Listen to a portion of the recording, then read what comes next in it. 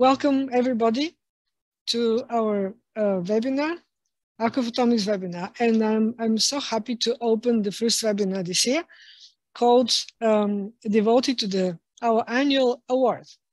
So, and I am grateful to all board members of International Society of Aquaphotomics agreed to have an award for the best scientific work. And this year we all agreed to be given to Professor Takeuchi, who is our speaker today. And I'll give Yelena's word to tell a little bit about Professor Takeuchi. Hi, Antonella. Thank you. So happy to see you. Yes. Thank you. Yelena, please. Thank you. Well, hello everyone from me. I'm also very happy that we started webinars this year with Professor Takeuchi. So I will actually start introduction with a little bit from, let's say, a personal view. I actually first noticed Professor Takeuchi, believe it or not, 10 years ago in France at the conference, International Near-Infrared Conference at that time. And at that time, Professor Takeuchi was exploring hydrophilicity and actually wettability phenomena. And that was like eye-opening thing when I saw his poster. I remember that I was taking so many pictures of his poster, and then in the end he proposed actually to send me the poster and several of his papers. And ever since, I'm really closely following his work. His every publication is, as we said in the introductory letter of this webinar, his works are really amazing. He's employing near infrared and mid infrared. He's exploring interesting phenomena, and he's able to explain this phenomena in a way which I currently see unparalleled. So starting from the spectra, how he extracts the information, how he presents the assignments, and how he builds really, the picture of this of the structure of water at this, like basic level, and how from the structure he goes to explain the functionality. It is just really exemplary, and his work is something that I also strive to. So I'm very happy that we have today the opportunity, and thank you for agreeing to give us the webinar. So I'm not going to, waste time on more words from me. I would like to give words to Professor Takeuchi. So Takeuchi-sensei, please, if you're ready, you can start. Thank you, Elena. Takeuchi-sensei, please.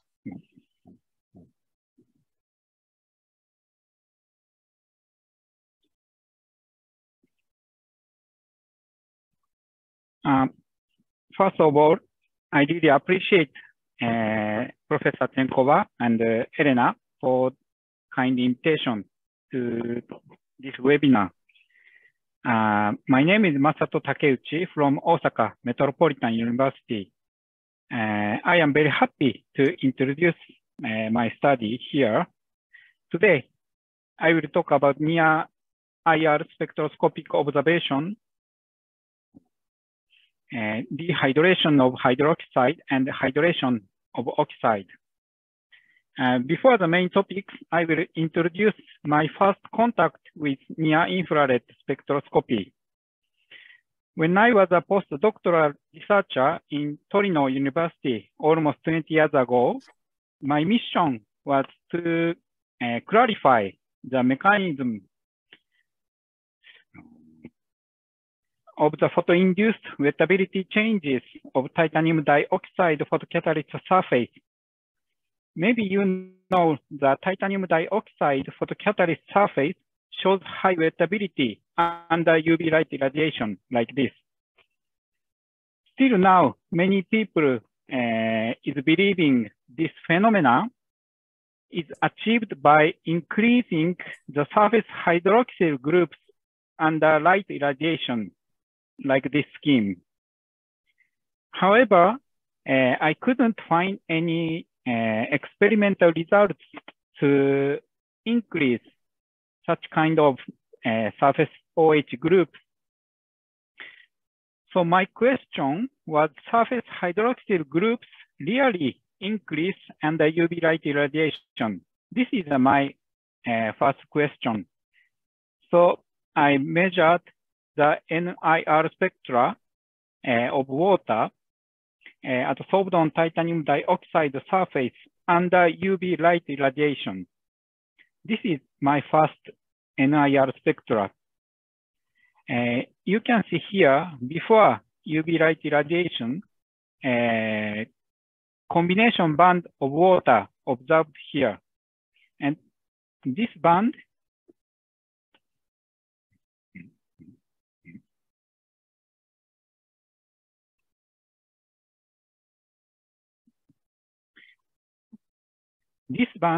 is related to the hydrogen bond-free water, because water in carbon tetrachloride is observed here. And this broad absorption band can be assigned to the hydrogen bonded water molecules. And under UV light irradiation, adsorption amount of water decrease. So this is the origin of high wettability. Details is already published in this paper. And also, this slide is interesting for you because this is the NIR spectra of water adsorbed on titanium dioxide surface under cooling conditions at 10 degrees. Before cooling, this is the adsorption of water band. And under cooling at 10 degrees, this band increase.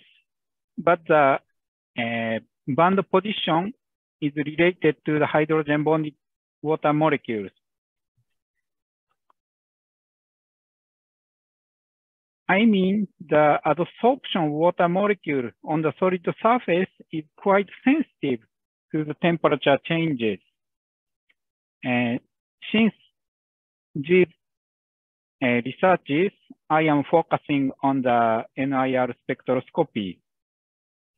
So today, I will talk about 3 topics.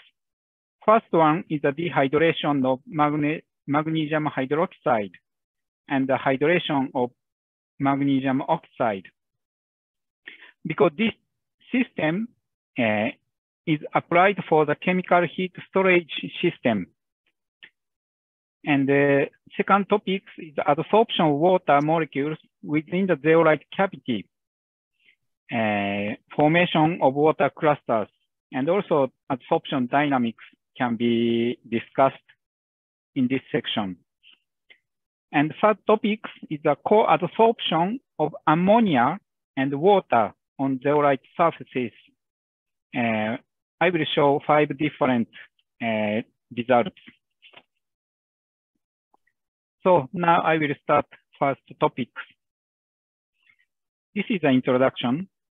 Global warming and climate change due to the escalating emission of carbon dioxide is now a serious problem. So the researchers have focused on the efficient use of unharnessed thermal energy using chemical heat storage materials. That CHS materials store unharnessed waste heat at around 200 to 600 degrees centigrade by chemical reactions involving water, carbon dioxide, and some other molecules as heat carrier. Maybe Japanese people know this system. This is a lunchbox heating system. On the bottom of the container, there is a calcium oxide and water. By mixing these chemicals, we can enjoy the hot lunchbox without any electricity. In this chemical reaction, calcium oxide is a chemical heat storage materials, and water is a heat carrier. So this is a simple explanation of chemical heat storage materials. And we are now focusing on these materials. This is a collaboration research with Professor Liu in Chiba University. Because dehydration of magnesium hydroxide is the input of thermal energy. This is a storage reaction. And then back reaction, the hydration of magnesium oxide is the output of thermal energy. This reaction is a reversible. But dehydration reaction necessitate about 350 degrees centigrade. As you know well, the near-infrared spectroscopy was first applied to analyze water content in grains in 1960. Since then, NIR spectroscopy have been applied in many fields, for example, agriculture, astronomy, healthcare, food chemistry.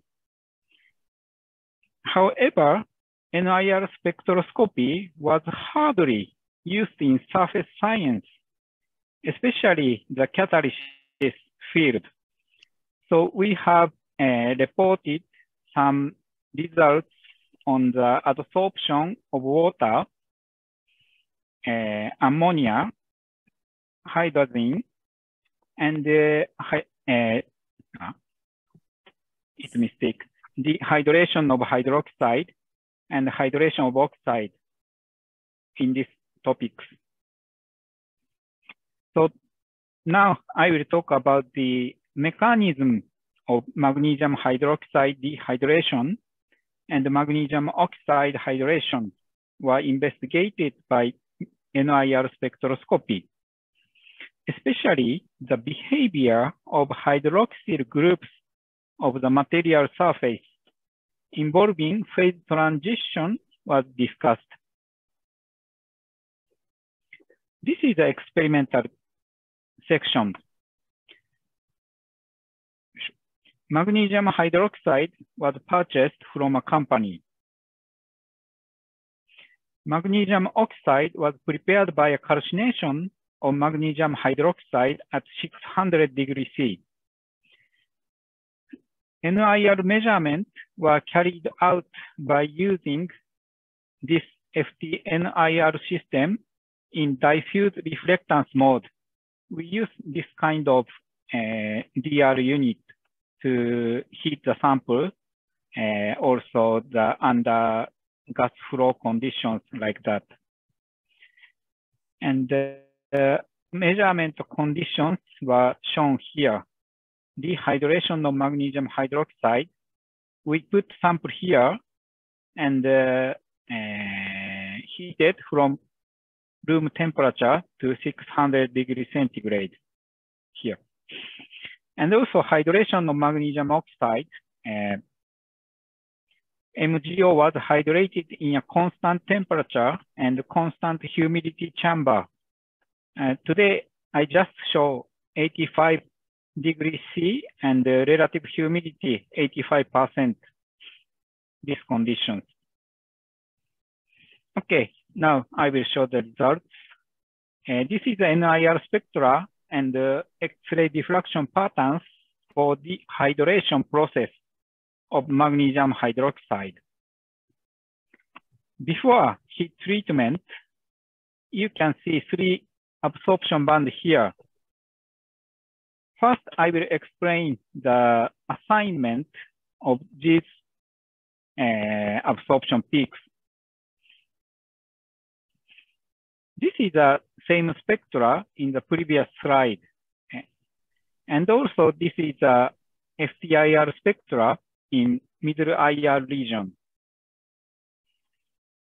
When we consider anharmonic oscillation vibrational energy can be expressed as this equation. It means fundamental vibration and first overtone vibration can be expressed as these equations. And also, hydroxyl groups of silica surface can be observed. This is fundamental vibration, and this is a first overtone, like this. This is the surface hydroxyl groups, isolated OH groups on silica surface, 3,740. This is fundamental. And this one peak is due to also isolated OH on silica surface. So I use these values to obtain an harmonic constant and this frequency. By using these values, I calculated the fundamental vibration from this value. You can see here, the calculated value is almost similar to the measured wave number. So I assigned former two bands can be less hydrogen bonded hydroxyl. And 7,150 wave numbers can be assigned to hydrogen bonded hydroxyl groups. Then I will show the structure model of magnesium hydroxide here. Magnesium hydroxide has a layer structure, and each layer are interacting with each other by hydrogen bondings. So the interlayer hydroxyls here can be assigned to the hydrogen bonded hydroxyl groups here. This one. And also, when we focus on the surface, this one, this OH groups interacting with one Mg2 plus cation. It means OH corner, this part here, red part. And OHE, E means H, interact with two Mg2 plus cations.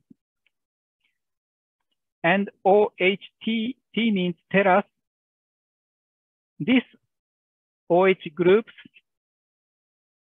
interacting with three Mg2 plus cations. So coordination number is different, OHT, OHE, and OHC.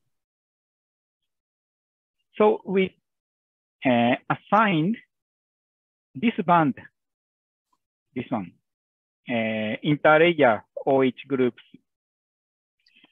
And the middle one is related to a OH terrace here. And then higher wave number regions can be assigned to OHE and OHC. And it's difficult to distinguish these two species. But we could assign interlayer, terrace part, and edge part. So now we go back to the spectral changes. This is before heat treatment I showed before slide. As the temperature increased, these two bands combined to become one band here. And also interlayer OH groups gradually decreased and disappeared at 450 degrees centigrade. And also, when we see the XRD patterns, the temperature increased at 350 to 400 degrees C. This peak appeared. This peak can be assigned to the magnesium oxide. So these results clearly indicate that this NIR spectral changes is related to the phase transition from magnesium hydroxide to magnesium oxide. These changes. Then we checked the NIR spectra and also XRD patterns for hydration process of magnesium oxide at 85 degrees centigrade and the relative humidity 85%. Before hydration, we can find the isolated OH groups of MgO surface here. This sample was hydrated for 10 minutes. This band decreased and this band appeared. This band can be assigned to the hydrogen bonded OH groups of MgO surface. Then, after 30 minutes hydration, this band appears and increase to 24 hours. So, as I mentioned, this band can be interlayer hydroxyl groups. It means a hydration of magnesium oxide to form MgOH2 phase here. For further discussion, I will show the second derivative spectra. This is before hydration. And as the hydration reaction increased, this band decreased, and here increase and decrease. And this one, interlayer hydroxyl groups also increase. So this is the time courses for the peak intensity. As the hydration reaction increased, this interlayer OH and OHH and corner increased, but OH terrace decreased. This behavior is quite important for the hydration process of the formation of magnesium hydroxide, because once MgOH2 monolayer was formed on the MgO surface, both sides can be OH terrace. But as the stacking proceeds, this OH terrace part changes to OH interlayer OH groups. This is a experimental evidence for the stacking to form multi-layer magnesium oxide, magnesium hydroxide. From these results, we proposed the mechanism of the hydration of magnesium oxide into hydroxide. Before hydration, isolated OH exists here. Then hydrogen bonded OH appeared here. Then a small piece of magnesium hydroxide sheet are formed on the MgO surface and covered all over the surface. Then multi-layer magnesium hydroxide formed on the MgO surface. So we could show this mechanism by NIR spectroscopy. So this is a conclusion of the first topics. dehydration of magnesium hydroxide and hydration of magnesium oxide were observed by NIR spectroscopy. 3 different hydroxyl groups of magnesium hydroxide and 2 different hydroxyl groups of MgO surface could be assigned.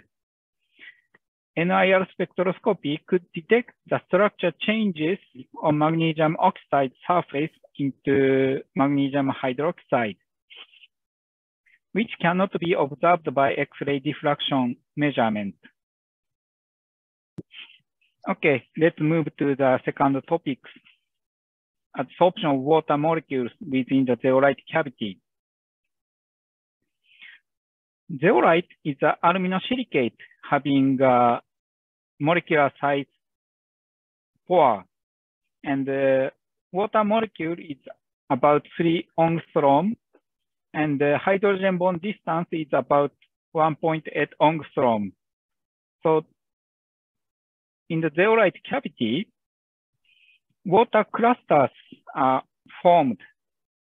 So in this study, NIR spectra of water adsorption of various zeolite materials were measured, and the formation of water clusters in the cavities was discussed from the viewpoint of hydrogen bond networks. So we discussed how water clusters form in the zeolite cavities.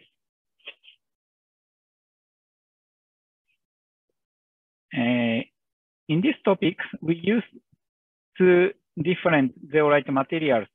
One is a molecular sieve 13X. This is a conventional zeolite. Pore size is about 1.0 nanometers. And also, we prepared the magnesium 2+ and the proton containing white zeolite. This material has a pore size of 0.7 nanometers. And the NIR measurement is was carried out in the same procedure. So this is the result. NIR spectra of water adsorbed on molecular sieve 13X. This is a sodium type zeolite. This is the adsorption process at room temperature. This is a before adsorption of water, but just after taken from the reagent bottle, some water molecules already adsorbed on the surface. But from the wave number here, the water molecule is related to the almost gas phase state. So we assigned this band to this kind of water molecules interacting with cation site. Then we measured every 20 to 25 seconds, like this, 45 seconds, 1 minute, 130, 2 minutes, like this.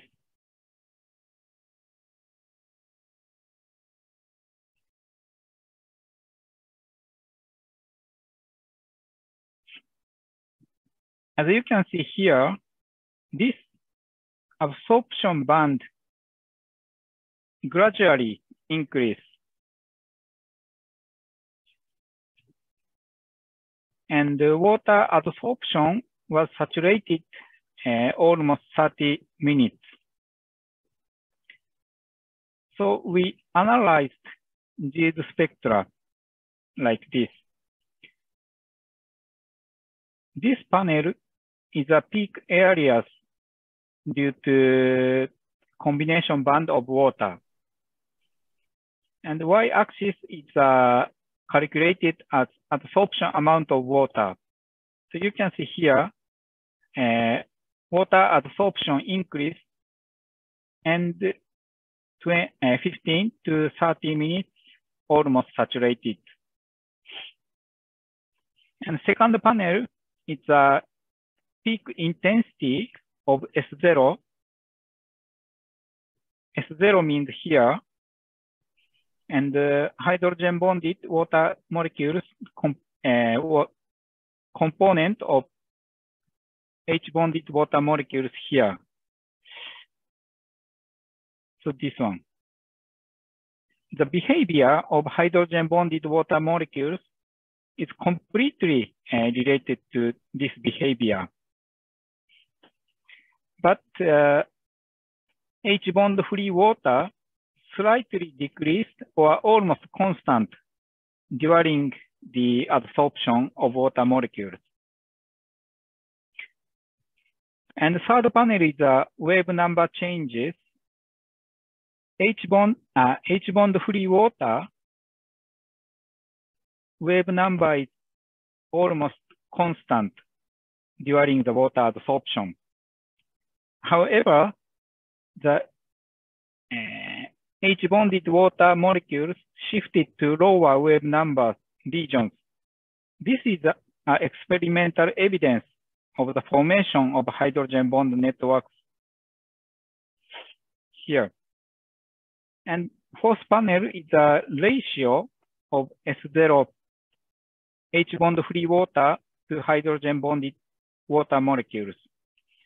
Before adsorption, this value was almost 2.5, but this value is decreased to be almost 0.3. It means this result also means the formation of hydrogen bond networks. But in case of the liquid phase water, S0 component was not observed, I showed in this paper. So in the liquid phase water, maybe this value decreased to 0. So next, I will show the different structure of zeolite. This is a magnesium 2+ proton containing white zeolite. This is a pre-treatment under heating conditions. This is at room temperature, 50, 100.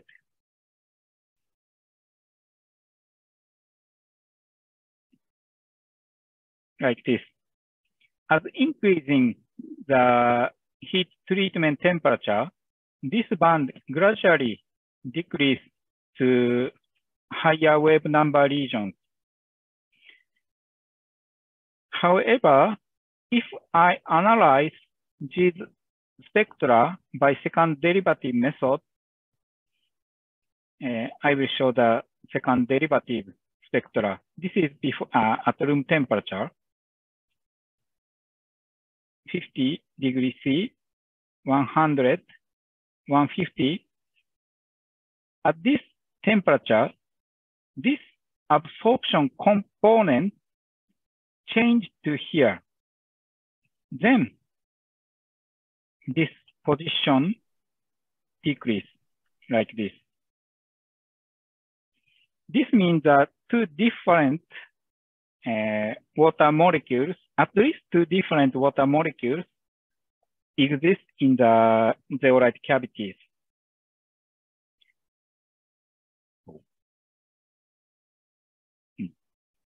Then we observe the adsorption process from 50 degrees centigrade to room temperature. So I turn off the heater, temperature decrease like this. In this process, adsorption water increase like this. I will show the spectra. 1 minute, 2 minutes, 3, like this.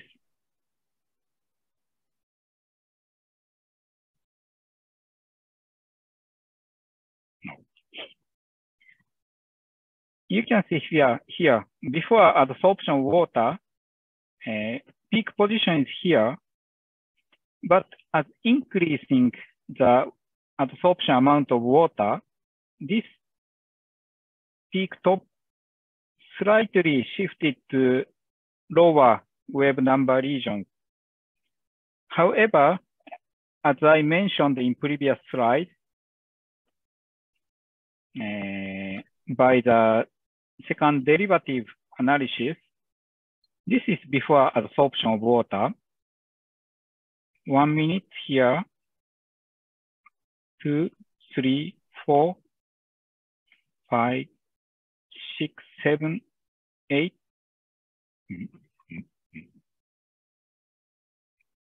This is 6, 7, 8, 10.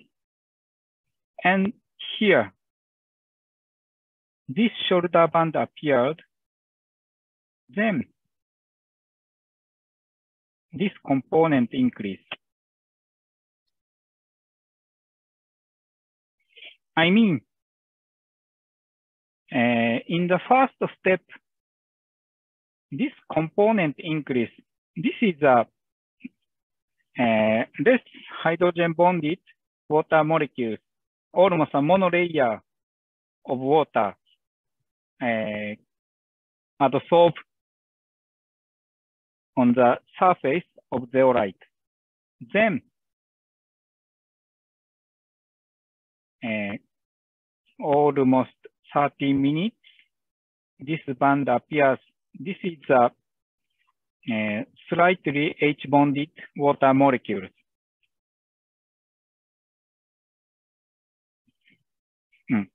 Anyway, I will show the second part conclusion. The NIR spectra of water molecules adsorbed within porous zeolite materials were measured. When the molecular sieve MS136 used as a desiccant was placed in the air for 15 to 30 minutes, water adsorption was readily saturated. When water clusters were formed within the zeolite cavities, hydrogen bond-free water molecules interacting with cation site and surface hydroxyl groups were first observed at 5,280 wave numbers. Then, followed by the hydrogen bonded water molecules was observed at 5,254 wave numbers.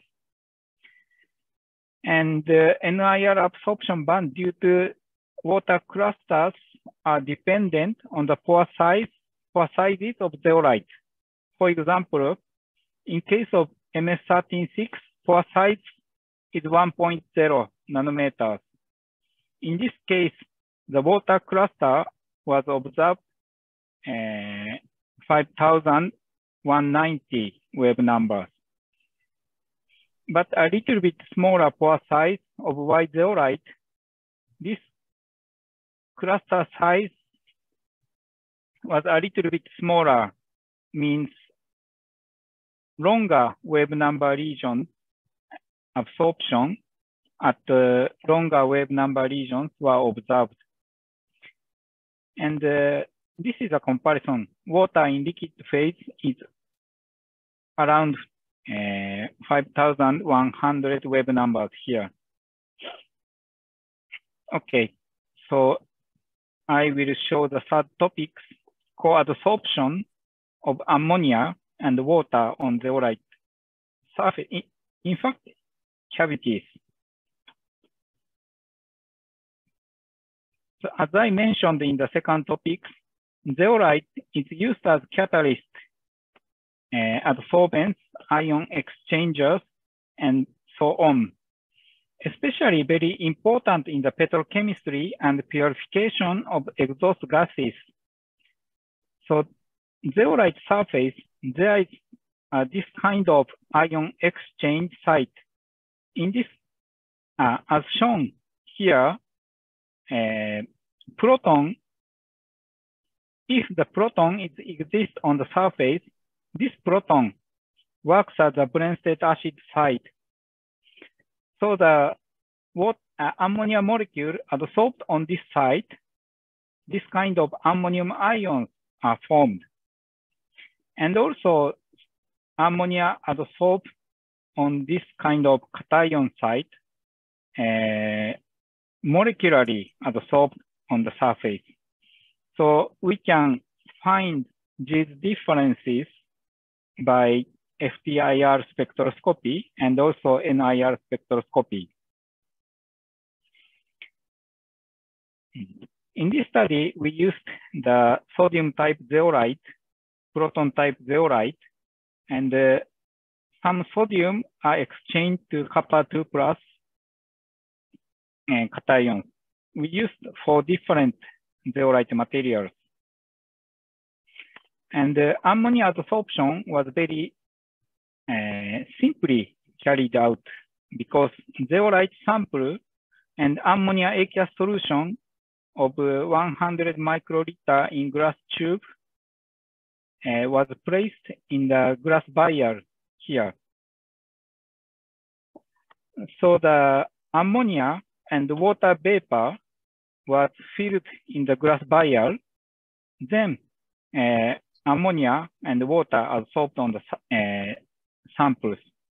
This is a before adsorption of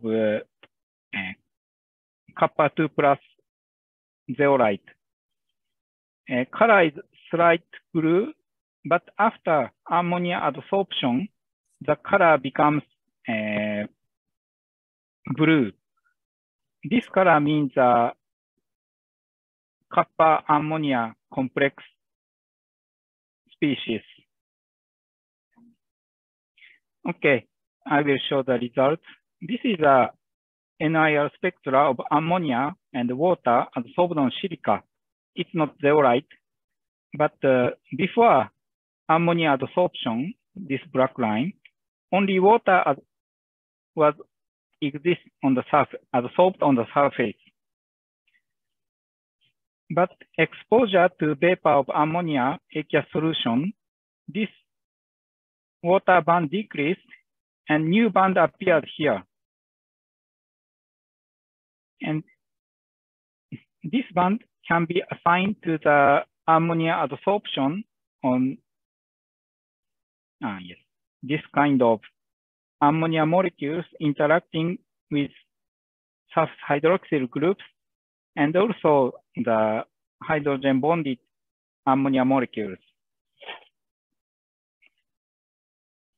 And this is a result of ammonia and water adsorbed on sodium type zeolite.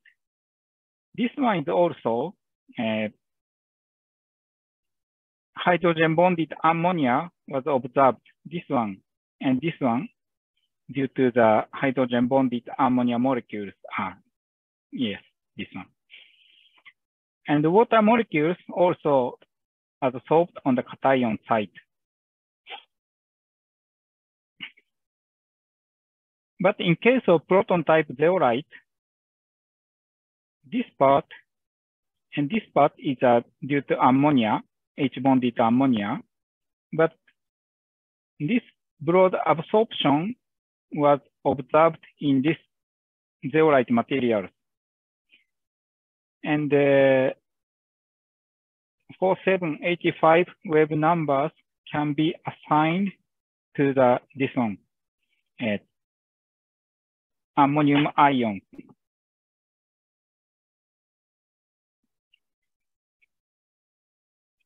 I will show 2 more slides. This is copper 2 plus and the sodium ions exist on the surface.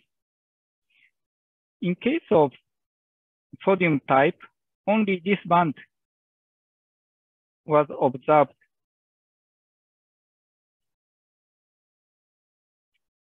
But the copper 2 plus ion exists on the surface like this. In this case, shoulder band appeared here. And the second derivative spectra, this absorption component was clearly confirmed here. And sorry, this one is H-bonded ammonia.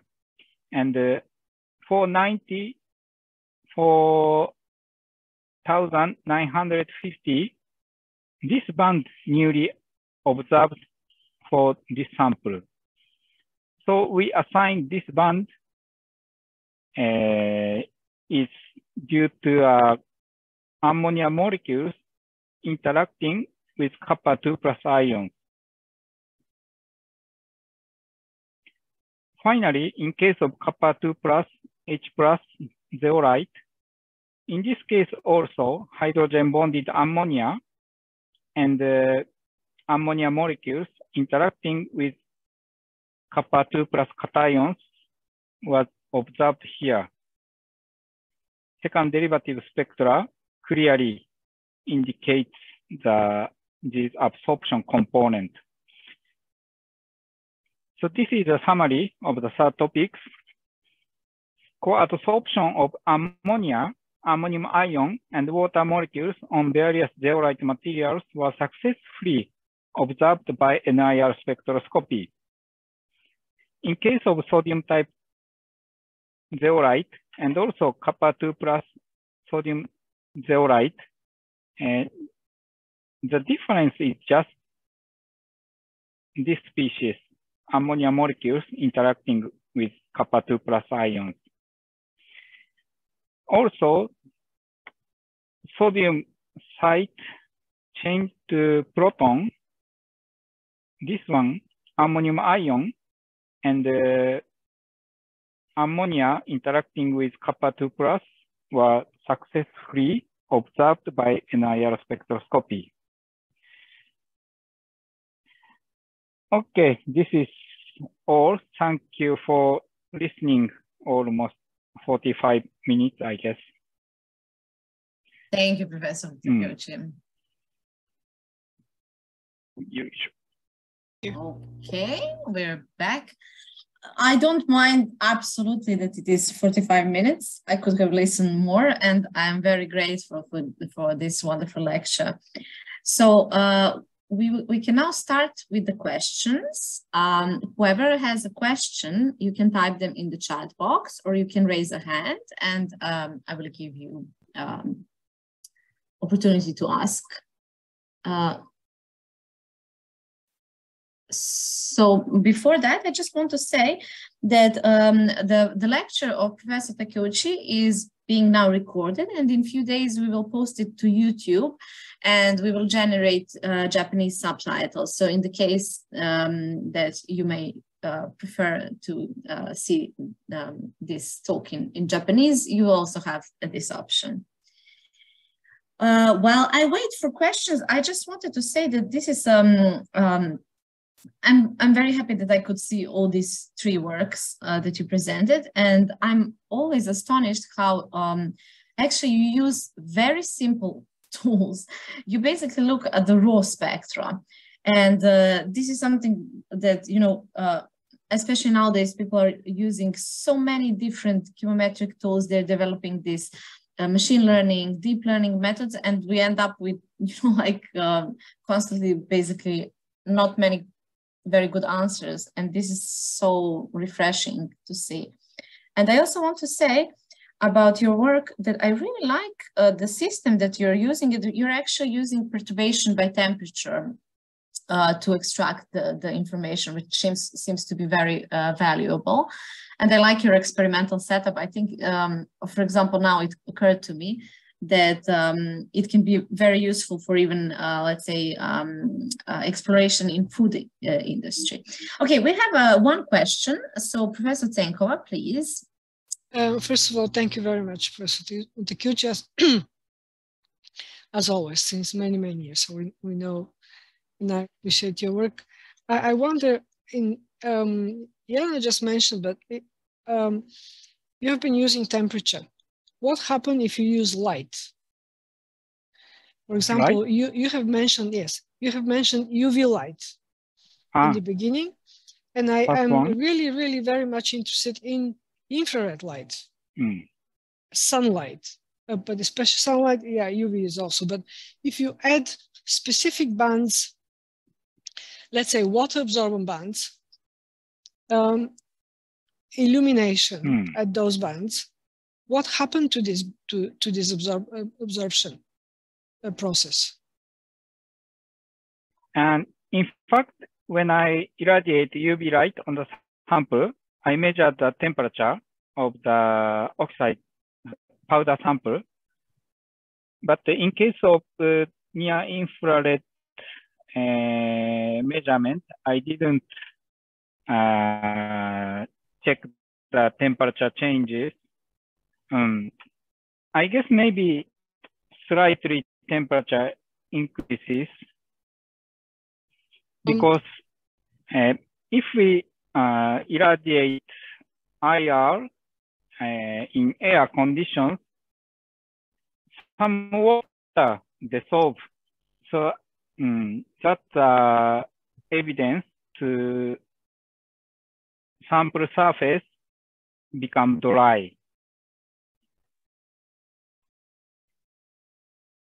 Yeah, yeah. Usually, what we have seen is when you add infrared light, for example, a specific band for even just sunlight, then you see in the beginning, if you have consecutive illuminations, in the beginning you see increase of the temperature, but after you will see hydrogen bonding in water. So maybe you will be, and then you see decrease of the temperature, of course. So because you're working with very, very small concentrations, obviously, maybe you can see this very, very beautifully when you add a specific light at specific wavelength, then you might see making of hydrogen bonds. Not only evaporation of water because of the temperature. Maybe during the IR measurement, it's not a big change, I guess. Yes.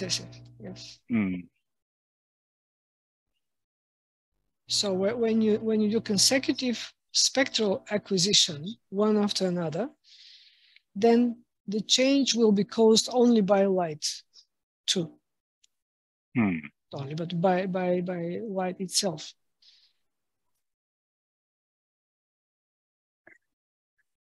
Yeah, this is interesting. This is not usually done in infrared spectroscopy to use consecutive and pay attention to that. Yes.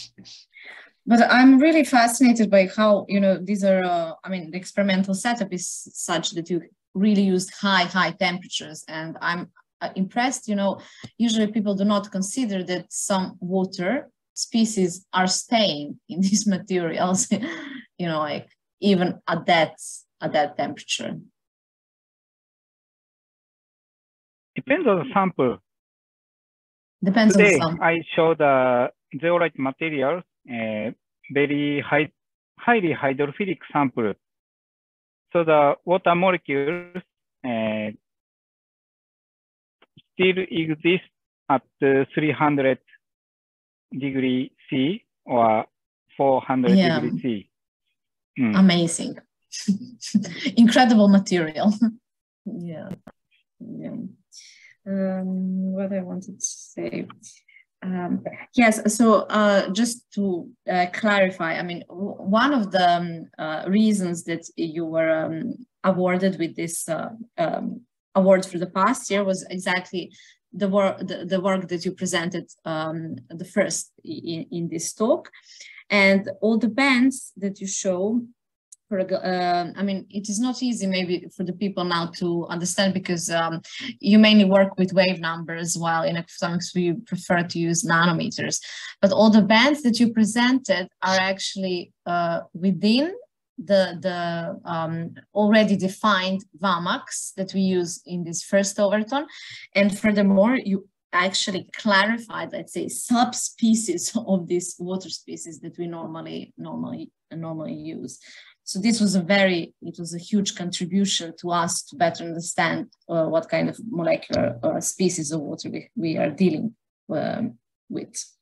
And I'm particularly also impressed, and I keep wanting actually to have some kind of experience and experiments and to use more this combination band, because the combination band seems to be very, very revealing about the gaseous phase of water, what you showed today about this almost gaseous water species. And this is something that I found. I had a previous work in water activity, and this range that you're showing in the combination band seems to provide the best information. And I guess because of this, you can see these monolayers forming, and this is very, very connected with other materials like preservation of food and, for example, tissues in medicine and so on. So I will keep following. What are you doing? Maybe this one you mentioned. Yes. Yes, exactly. This is just glorious. I just want to ask you Sure. something else. I think nobody has done such contribution like you. Today you showed that the cavity size could be identified by specific absorbance bands. Now, do you think that we can move this to life science? Yes, this is a but zeolite, but sometimes difficult because today's case, one cavity and the next cavity is a little bit far. It means the water clusters in this cavity cannot interact with water clusters to the next cavity. So the water clusters are easily observed like this. Independent, kind of. Yes. But sometimes cavity size is a little bit smaller, but very close to the next to each cavity. other. So this cluster can interact with clusters in next cavity. So then you get another band, right? Yeah. In this case, a little bit liquid phase water are observed. So I mean that not only related to the one cavity size, but the cavity structure is more very important to analyze. Okay, then the question arises: when we see in bulk water those bands of these cavity clusters, what does it mean? So in fact, I want to discuss the liquid phase water, but it's very difficult to, because water molecule is moving like that. Yes. So I want to, I used the hard cavities. Yes. But it's absolutely exciting, and it really makes us think a lot, because we see the same bands in liquid phase. Oh, what does it mean? So where is the cavity? What is the cavity in physical mean of that cavity in liquid water? Yes, and what does it form? How is it formed? Why is it formed? What is the influence? I connected what you were talking about, this particular slide, for example, and these cavities in zeolite. This really reminded me of our work with water activity, where we had results that the higher water activity of food, for example, is related to two types of species. One, which is related to the water molecules which are bound to the surface of, let's say, this matrix. We can, for example, imagine the food matrix of these zeolite cavities, right? But it is fibers. It is a complex, but it has pores. So the water activity of the food is actually defined by this porous matrix, and also by the ability of these free, almost gaseous phase molecules to move through this. So this was what I connected to what you were saying. But I'm sorry, I have other people raising hands, so I'm not going to comment more. Professor Di Salvo, can you join? Yes, Professor Di Salvo, please. Yes, in relation to this topic and in relation to the clusters, my question is if you have estimated which is the number of water molecules that compose that cluster, and which is the critical size of that cluster to become similar in properties to bulk water? In fact, not different, because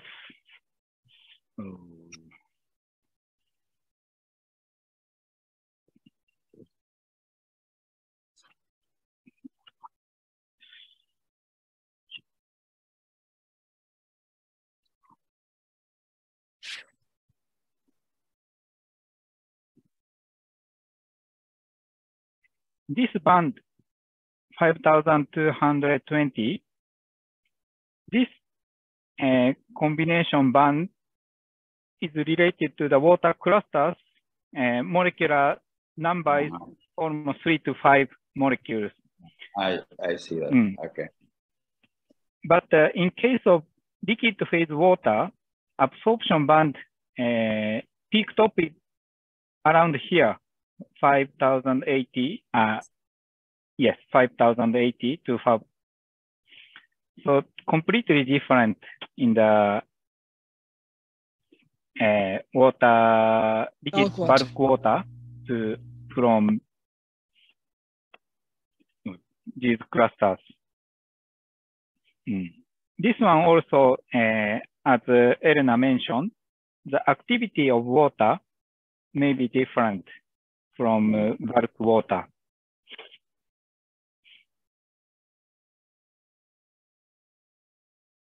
Thank you. I think. You're welcome. Next question, Professor Antonella Denino. Okay, thank you. Professor Tessano. Thank you to you. Thank you. I want to talk about the size of the cluster. The evidence, the existence of clusters, even in bulk water, has been shown. It's possible to see by spectroscopy, by infrared spectroscopy. Then, what about the size of the pores of the zeolites? There is a minimum size of the cluster of water, of the water cluster. If the size of the pores is less than the minimum size, inside the pores, you can collect only non-correlated water, only free water, water which have a higher energy, which is detectable with the spectroscopy. And about the number of waters inside a single cluster, we cannot have direct information from spectroscopy, but from spectroscopy, we can measure the difference in energy, the different energy between poorly correlated or non-correlated molecules and correlated water molecules. We talked about, years ago, we talked about the existence of coherence domain in water. The existence of this cluster can be motivated by particular concept of physics, which include the existence of correlations induced by a quantum phenomenon. But even if you don't want to consider this aspect, you can see with your eyes, just looking at the spectra, that water exists in two different conditions. A condition of cluster, well correlated, a condition of almost free, let me use this term, this is not correct, but like gaseous water molecules. And their disposition inside the pores just depends on the size of the structures. And so you can exactly look at the dimension of the pores just looking at your spectra. Because if you don't see any evidence of the existence of the cluster in your spectra, then you know that the size of the pores is less than the medium size of the cluster. This is very important even in biology, because just looking at the quality of the water inside the biological structures, you can have information about the dimension. And it's interesting to see that there is a different kind of water inside and outside molecules or structures that are inside the single cell. Yes. at the next target, I want to try the water clusters in soft materials like polymer or some kind, such kind of soft matter. But in fact, it's difficult to, how to say, define such kind of smaller size of clusters in such soft materials, because host material is change and move. Yeah. So, but the size of a cluster of water is determined by the temperature and is determined yes. by the temperature also, by the surface, by the contact, by the kind of the interaction with the surface, and also maybe pressure, even by the amount of solutes that are dissolved in water, of course, by the chemistry of water. Yes, thank you. Antonella, can I ask you something? When you said single water molecules in cavities, can be those single water molecules in cavities correlated? Correlated in sense of dimers or coherent? Coherent? No, I mean no. The coherence requires a minimum size. Coherence established when there is a minimum size in space where molecules are correlated. Yeah. If my question is, yes, my question is, you have this size for that can accommodate a single water molecule. You have it. And it's a little bit bigger and a little bit bigger, and you still have 3 water molecules. Are those molecules in different cavities coherent? No, because they don't see each other. Well, they don't see each other, but they might be coherent. How? Because I mean the frequency in the vibrational frequency makes this field around them. Yes, so, but each molecule is isolated. It's not correlated with each other. So their vibrational frequency is not affected by others. If the cavity is too small and there are only just 2 or 3 molecules inside, each molecule vibrates by its own. That sounds so lonely. Sorry, I had to. No, okay, let's leave this discussion for another time. But I think it's very interesting. I mean, the fact that the cavity defines the band, the cavity defines the frequency, is already a huge stuff.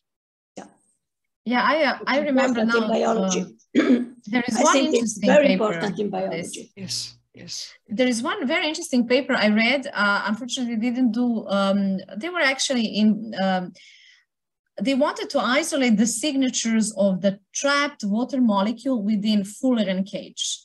So they just wanted to put it in Fullerene cage, and I don't know what they did, but it would be interesting to, let's say, put single molecule in one cage, a single molecule in another cage, and see if they can, like establish some kind of coherence, connection, or they're just, like trapped in their own prison cells and lonely.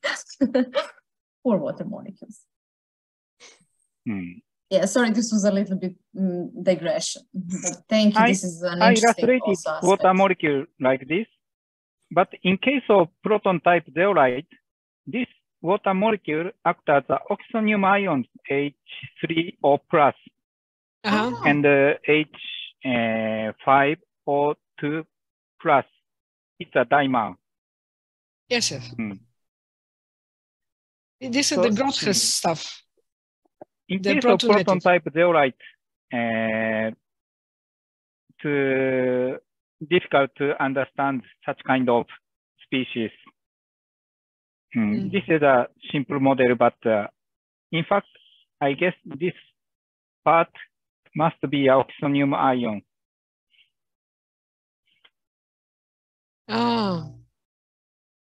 H3O plus. Plus, yes. Oh, that itself is hydronium. Yeah. だからオキソニウムアイオンモノマー and also dimer can exist in the zeolite cavities. Ah, I see. Wow. Protonated dimer on the top of it. Yeah. Both are interesting species. Absolutely. And those cavities, again, back to the biological, to life science and biological tissues, lots of them. But to reply the questions, I should find much smaller cavity zeolite. For example, 1 or 2 water molecule, only 1 or 2 water molecule can exist in the pore. I should find such kind of zeolite materials. How can you find it? I don't know. We will ask some smart people who can develop. I guess. I will ask a zeolite researcher. Maybe they can prepare such kind of smaller size of zeolite. We can make. But it's difficult to find a commercial zeolite. Of course. Yeah. Okay. Any more questions on these last topics or general for Professor Takeuchi's lecture?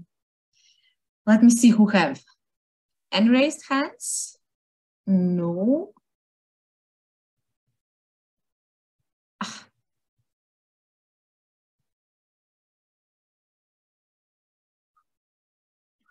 Come on, guys, don't be shy. What about some students and postdocs? Was this lecture okay for you? Did you understand? Could you follow Professor Takeuchi? If you have questions, please send this address. Or you can write in the chat now the questions, and we can have. Sure, and of course, the lecture is going to be uploaded on YouTube. You can also post the questions after. I mean, you can maybe watch, and I will certainly rewatch the lecture because this is really useful for me. This is so nice, Peter. We have all the assignments, so whenever we need your assignment, we'll go to the the webinar and look at the assignment. Yes. Okay, then. Well, I guess. Professor Takeuchi, do you have some last comments, maybe? What are your plans for the future? I see that you're preparing 2 more publications, which means I will be happy this year. Now I am trying to the fixation of carbon dioxide on such kind of basic catalyst materials. In fact, the carbonate species are difficult to be observed in NIR region. So in this case, I should use middle IR region. But such kind of carbonate species are, I think, very interesting to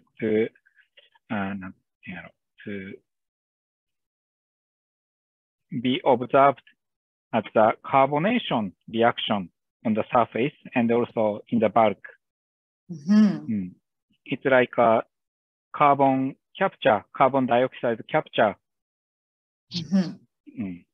And what is the purpose of that? For example, how do you use this process? Why is it useful? Carbonation, for example. Yes. Calcium oxide, magnesium oxide can adsorb carbon dioxide to carbonate species on the surface and also in the bulk. So this reaction is very important to reduce carbon dioxide in air. Oh, that's going to be a very hot topic then. I understand. Oh, interesting. But I was hoping that you will always stay close to water. I'm interested also in doing more polymers, water in polymers research. So if you have any, you know, like future works, that would can be I ask you one last thing? Could you please show the slide where you calculate the overtones? That was something that I want people to see. Because this is very often, this is what we do. This one? Yes, this one. I think we take the easier way of calculation, the overtone. But this is could you please tell us again what you actually... This is a vibration energy. Yes. You define actually the constant, right? Yes. Yes. This is a value due to hydroxyl group of silica. So I put this value here. Yes, here. And this value is here.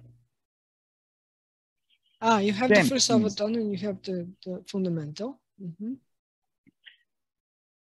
Then I can calculate this constant, unharmonic constant, this value.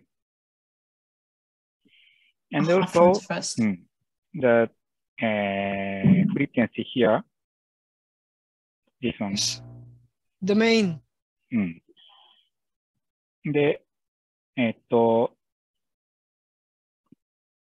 I used this constant value to measure this value from this measured wave numbers.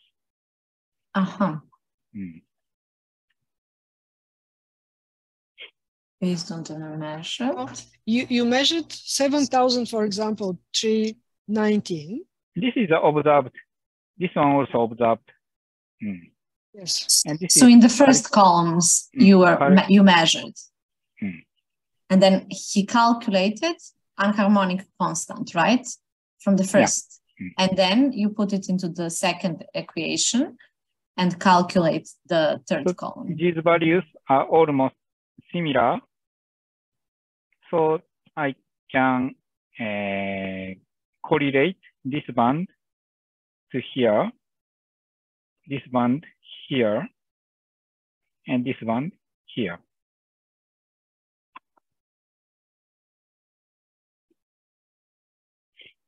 Okay, yeah, this is your infrared, but this is your experimental data of mid-infrared, right? Yeah, you have both. You have experimental band from near-infrared, and you have the same sample infrared. I see. And many researchers already reported these assignments in the previous literature. So that's one evidence to assign for this absorption band. I see. Because in the catalysis field, many researchers using this kind of mid-IR measurement to analyze surface OH groups. So I referred such kind of research to assign my data. Well, one thing bothers me that, for example, the cavity, the size of cavity leads to a small change of the absorbent band. And when you see the difference between calculated and measured, it is much bigger than that small difference between the cavities. So, but that's, I mean, this is only you can do in the calculation, right? I try. Thank you for the explanation. I understood. Thank you. It was useful for people, I think. Okay, then, well, we're, as usual, we extend our webinars a little bit, but I'm glad that we had this chance. And this is the last chance for anyone who wants to ask a question.